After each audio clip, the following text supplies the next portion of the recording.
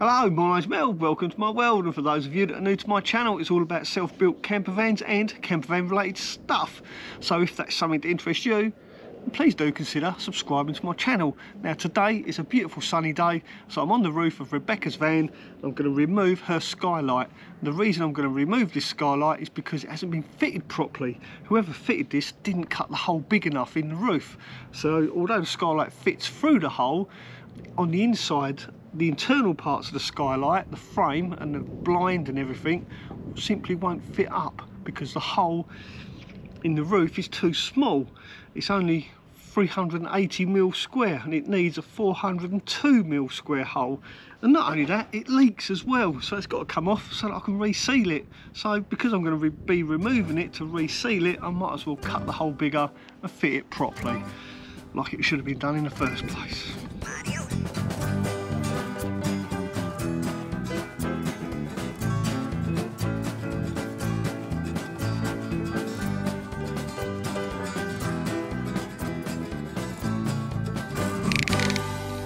See how difficult this is to remove. I've got to try and cut this seal, and the seal they used is the same silicone bonding agent that you use for windscreens, and from experience I know it's pretty tough stuff. Yeah, I'll let you know how I get on.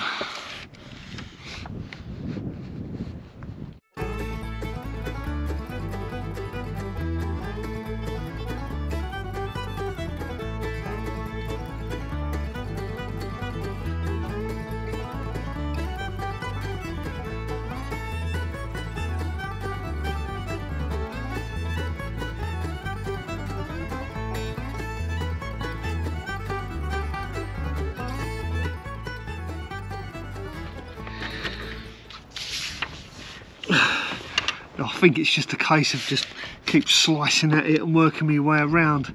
So I won't film all this, but I'll get back to you when I've got it off. It's pretty tough stuff.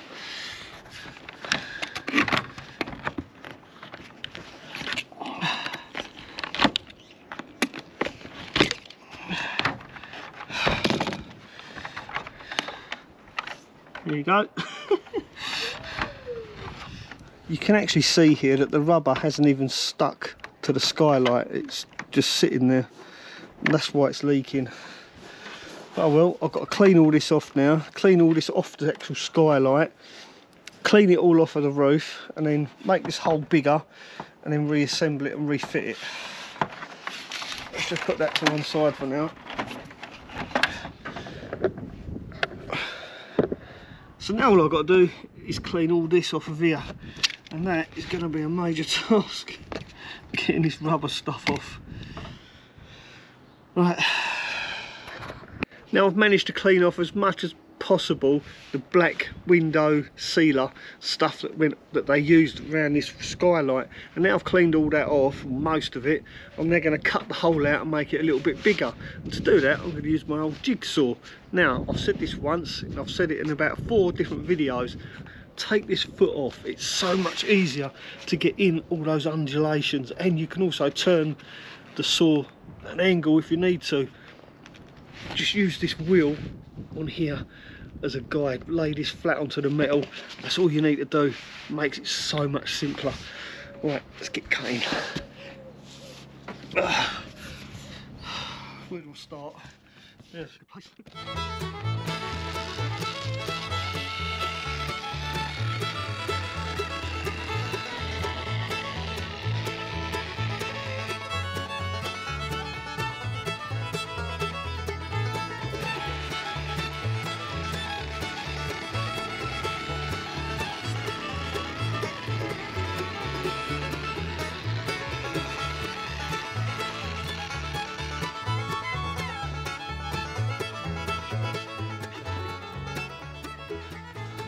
Now you can see what I mean about the foot. If I had the big foot on this, I've no way I'll be able to get that close to this ridge. See, because I've got the wheel on now, it's so much easier to do it. So please do, whenever you're cutting holes in your roof, take the foot off of your jigsaw.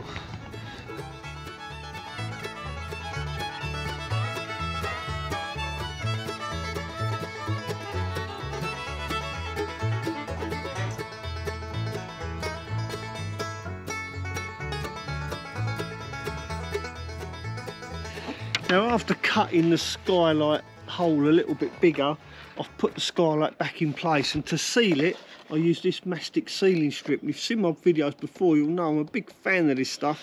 I don't like using mastic from a mastic gun. I prefer to use this strip, and the reason is because it comes in a nice big thick roll like this, and as you put it down onto the roof you can layer it up and bridge those gaps. I'll just move you back a bit and I'll show you what I mean. There you go, you can see the gaps there. You can see I've layered it to get over this rib. I just simply do a couple of layers, and in this instance I've actually layered it over onto the top of the skylight as well, just for that added peace of mind really. But I've had to do it really quickly. I didn't film it because it does look like it's going to start raining any minute now. If you can see the clouds behind me, they are really dark, which is typical. It seems every time I cut a hole in the roof, the weather changes the minute I get my hacksaw out. So anyway, that's that done. That's top side done. It's all sealed up, so now I need to get inside the van and sort out the grill and everything from inside. Right, I'm going to clean all this stuff off the roof before it does actually start to rain. Back in a moment. Well, here we are inside the van. Now, I really don't like this type of ceiling fan because it's only got one clip per edge, and that's these clips here. Literally, I'll bring you up closer so you can see. That clip is all that holds that in place, and there's one in each edge. There's nothing in the corners, which, I don't know, maybe this fan really is just for caravans with a nice flat roof. If you've got a corrugated roof, like on a van for instance, you really need screws all the way around to squeeze it down and make sure that mastic is squeezed between the fan and the ceiling. With these clips, it's a bit hit and miss, I think, if it's going to leak or not. For the first time ever, I'm going to say I'm about 90% sure it won't leak. Now the problem I've got is that this inner part is supposed to fit flush like this, and then that outer part clips over and it leaves a nice finish, but the hole in the roof is way too big, as you can see. If I hold it in there like that, that's supposed to go in like that, and as you can see it just disappears up inside the hole. It's meant to go up flush with the ceiling, so that's the problem I've got, and I think the only way I'm going to be able to get around this is to make like a picture frame, just to build that, make that orifice a little bit smaller. It's just way too big, I'm afraid. So I think all I'm going to be able to do is use some cladding, maybe like this really thin, my favourite 7.5mm cladding. I want to cut this in half and then make some kind of picture frame effect around that. Hopefully it doesn't look too shabby. Right, I'll get right back to you when I've done that. I've figured out how I'm going to line it all up as well, getting this all squared up, because it's not a square, it's actually oblong for some strange reason. Yeah, I don't know why they've done it like that, but you can see this is square. This is the 400 by 400 square of the fan. Then the frame is a little bit longer. It's probably because of the roller blind. Yeah, I'd imagine that's why. Anyway, let's try and make some kind of picture frame to make this hole smaller. Be right back. Okay, so I've cut one piece of my picture frame. I'm going to use this as a template as long as it fits. All I need to do is cut another 3 of these, then I've got 4 sides. Pretty obvious, right? Sorry, I don't mean to state the obvious. I just want to check that it is actually wide enough first, to make sure that I've got enough here. And I think, looking at that, it's going to be plenty wide enough. In fact, probably a little bit too wide, but nevertheless it's going to work. That's the main thing. Now, to make this template, all I used was a simple handsaw to get these nice angles. So this is going to be what it's going to end up looking like. This is just the offcut, just to demonstrate how it's going to look, like that. Now, to get these perfect angles, you don't need any fancy tools, no fancy jigs. All you need is a handsaw, because the handle on a handsaw is this shape for a reason. This is 90 degrees, so if you put your handsaw against a piece of timber like that, it gives you, let's flip it around, gives you a perfect 90-degree angle. when you cut that nice perfect straight line. But here's the thing, if you tip the handsaw like that, it gives you 45-degree angle to make picture frames. Just wanted to share that with you because not a lot of people know that. So there you go. The handle of a handsaw is this shape for a reason. Right, let's go and cut another 3 of these. I don't need to use this now. Now I've got one, I'll just simply use this as a template, and that's the best way to get it straight and square and get them all the same length as well. Just cut one first, then lay this on a piece of timber and use these edges to mark it out. That way you know you're going to get 4 pieces exactly the same length. Really simple. Must rush.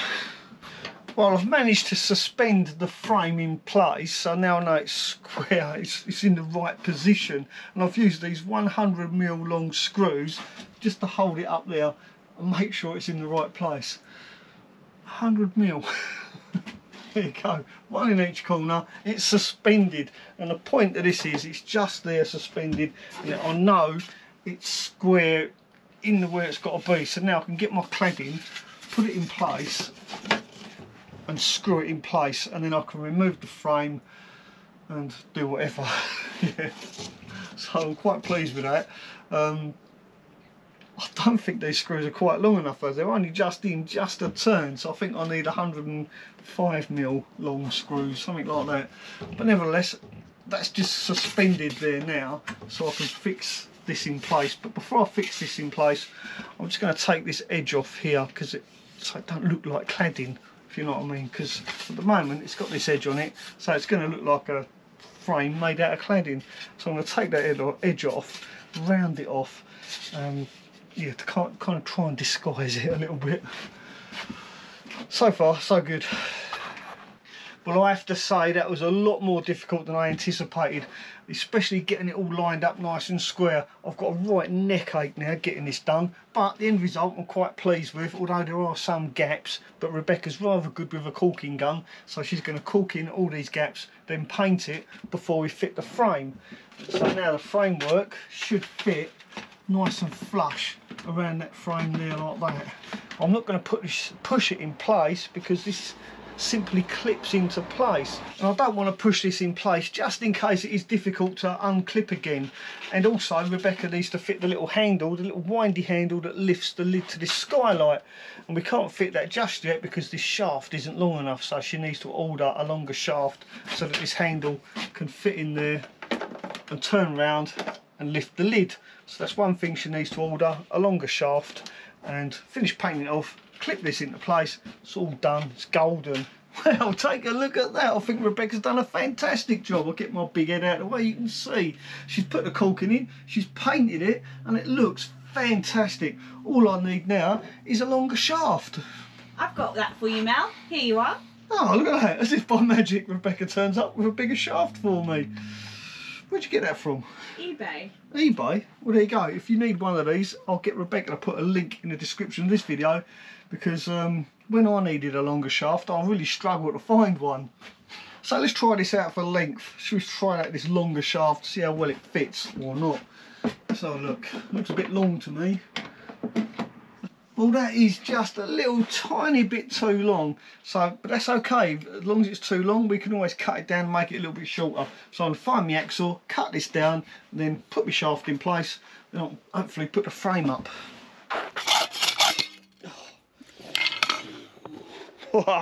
There you go. Let's see if it fits now. Is it going to fit? Like a glove. Look at that. Like that. And then that O-ring is going to clip over this, hopefully, if I can just turn it the other way, that way. And that O-ring will go over the shaft. Yep, and it's just popped. I just felt that nice little pop over the ring. I knew this was going to be tight, but I didn't think it would be that tight. Let's have a look. Oh, look at that, it goes in different sections, yeah. Oh, crikey. It's got a bite. Crikey, that works well. Yeah, that's it, it's flush now. It's flush in there. Yeah, that's it. Well, there you go. I think that looks absolutely fantastic, considering when it started off it looked pretty horrible and I was really worried that it wasn't going to work. But I think I managed to repair it properly.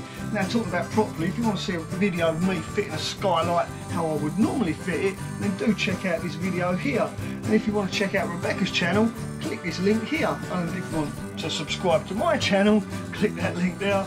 Don't forget to give this video a thumbs up, and I'll see you next time. Thanks for watching. Ta for now. If you've got a corrugated roof like you have in a camper, like